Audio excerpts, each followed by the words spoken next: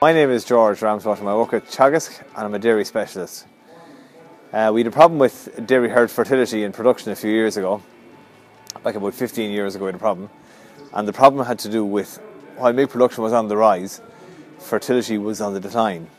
So any gains that we were seeing in terms of milk yield and the profits generated from it was being counterbalanced by higher replacement rate and the costs associated with it. As a result of that then, the EBI was introduced, an index that combined both milk and fertility traits in it, genetic traits.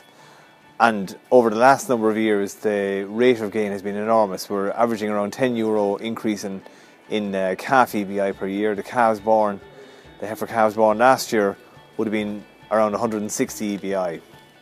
And the net economic gain to the Irish dairy industry is a cumulative 800 million today. The two main players in the business, in the initial stages anyway, were Teagasc and ICBF, the Irish Cattle Breeding Federation. And they developed a model which showed the benefit to correcting the fertility or infertility problems that was there. Other players came on board over a number of years. We brought in the likes of the Farmers Journal to publicise what we were trying to do and to communicate our messages. We brought in the breeding companies, and they've been great in the last number of years in selecting the best high genetic merits bulls for the industry. Hello, my name is Ned O'Loughlin. I'm Teagasc Advisor based in Kildare. EBI is now a very important part of all discussions that we have on farms, part of our discussion group programme. The biggest stumbling block to EBI when it was first introduced was asking farmers to take a leap of faith. And when some farmers, the early adopters, took it on and they saw the benefit from it, they were very quick to tell their other farmers about it, which made the whole idea of selling EBI an awful lot easier.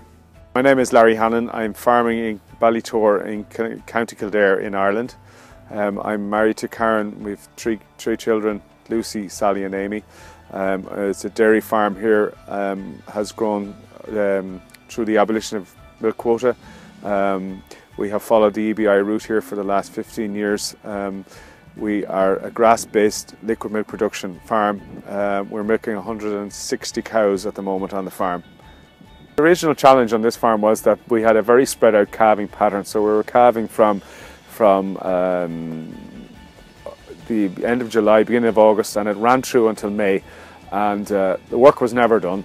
There was cows calving, there was calves on the ground, there was heat detection to be done, there was AI, and you had all the problems associated with that. And those high genetic merit cows there was a lot of management on them, and I just wanted to create a simpler system, while at the same time keeping focus on milk output and solids production for the liquid milk business that I'm involved in.